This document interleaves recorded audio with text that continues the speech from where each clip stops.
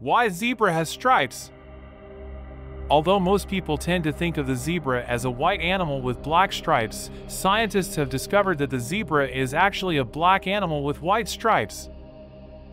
Striping patterns and intensity vary across species as well as location, much like a fingerprint. The zebra's main predator is the lion, an animal known to be colorblind. Zebra's pattern is a sort of camouflage that helps it hide from predators. A zebra's stripes help it blend in with grasses and brush, making it much more difficult to see.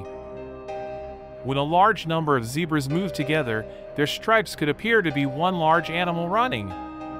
This illusion may confuse predators, making it difficult for them to pick out a single animal to attack.